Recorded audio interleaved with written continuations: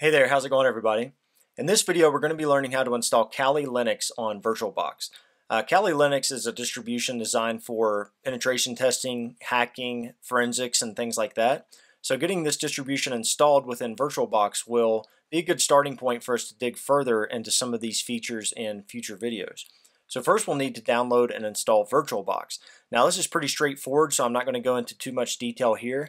If you just do a quick search on Google for VirtualBox, then it should take you to the downloads page, and that's here at virtualbox.org. So from here you can choose your operating system and walk through that installation. So for example, I'm on a Mac, so I would choose this OS X download here. So I already have VirtualBox installed, so I'm not going to walk through that, but it's just a simple step-by-step process that you click through, just like installing any other software. So after you get that installed, when you pull it up, it should look something like this. So now that we have VirtualBox installed, we're going to need to download the Kali Linux ISO file. And we can find this on the Kali Linux downloads page. And also a quick Google search of that should take you to this downloads page. So once we're on this page, we can go ahead and download the ISO file. So I'm going to grab this Kali Linux 64-bit ISO file. So when I click on this, it should go ahead and begin the installation. And you can see that this is a large file. This is 2.7 gigabytes that it's going to download here. So I'm going to go ahead and fast forward until this download is complete. Okay, so once that is downloaded, let's go ahead and minimize our browser here and pull up VirtualBox. So now we're ready to create our virtual machine. So let's go ahead and choose New here, and let's call this machine Kali Linux. And we can leave the type at Linux, and for the version, let's choose Debian 64-bit. And now we're not going to go into too much detail here with some of these setup options. Basically, we're just saying how much memory and disk space we want allocated to our machine. And this depends on your computer, but you're usually safe staying within these green sections here. So for the memory, I'm going to do 4096 megabytes, which is 4 gigs, and I'm going to leave the default there, and the default for the VirtualBox disk image there. Dynamically allocated is fine. And for this section here, I'm actually going to bump the size of this hard disk up to 20 gigabytes. Kali recommends on their download page that you have a minimum of 10, and you could get by with allocating that, but I'm going to go ahead and do 20 here. Okay, so now the virtual machine is created, but there's one more setting I'm going to change before we install Kali. So if we go to the settings here, then we can change some of the values that we just set, but there's also a lot of other customizations that we can make.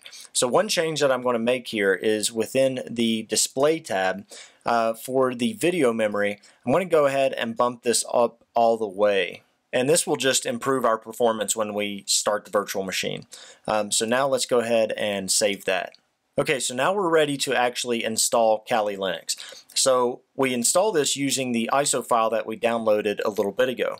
So to do this, we can select our ISO by going down here to Storage and clicking this empty optical drive. And then we can go to Choose Image. And now we navigate to where we downloaded that ISO file. So I'm already here in my Downloads folder, so I'm just going to choose Kali Linux and open that.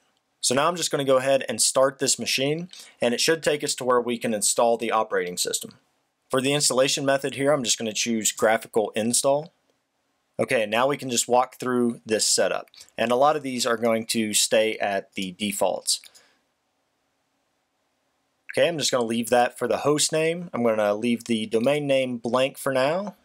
Okay, now we can type in a root password, and you have to remember this for when you log in. And here I'm going to go ahead and choose Mountain Time. So since this is a new install, we're going to go ahead and do the entire disk. Okay, and at this point we can go ahead and choose Yes to write these changes to the disk. Now this may take a second here, so I'm going to go ahead and fast forward until this is finished installing. Okay, and we can just leave the default there, and I'm going to leave that blank. Okay, I'm going to leave the default there, and I'm going to go ahead and select that and continue.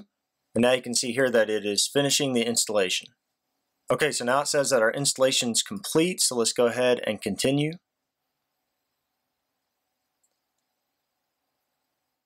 Okay, so once that is finished installing, then it should come here to this login screen. So we can just log in with the root user, and we can use the password that we created whenever we ran through the installation. Okay, so now we have a fresh install of a Kali desktop, but we're not quite done. So one thing that you're going to want to do is to install Guest Edition software. So Guest Edition software will fix the display settings so that you can use Linux in full screen, and it'll allow you to share directories between your host computer and the VM, and it'll also allow you to share your clipboard, which means you'll be able to copy and paste back and forth between your host computer and the virtual machine.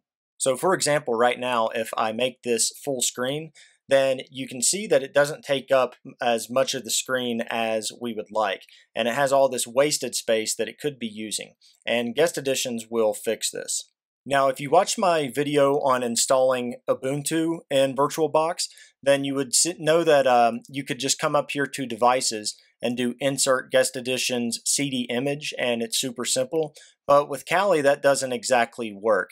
And if you search for installing Guest Editions for Kali in their own documentation, they have the preferred method for how they would like you to do it.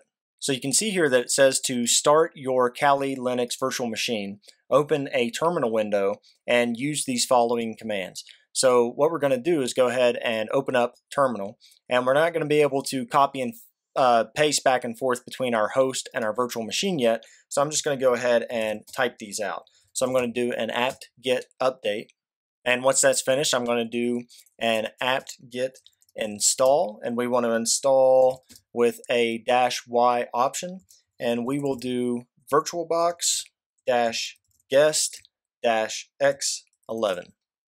Okay, so once that's finished installing, then we can go ahead and type in reboot to allow those changes to take place. Okay, so now I'm going to go ahead and minimize my browser here and maximize that. And we can go ahead and log back in with root. Okay, so once that's done, now you can see that when we're in full screen mode that the VM uses all of the space that it didn't use up before.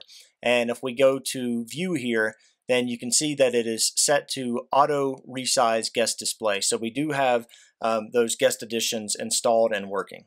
Okay, so now you should be good to go. So you have a working, fresh installation of Kali up and running.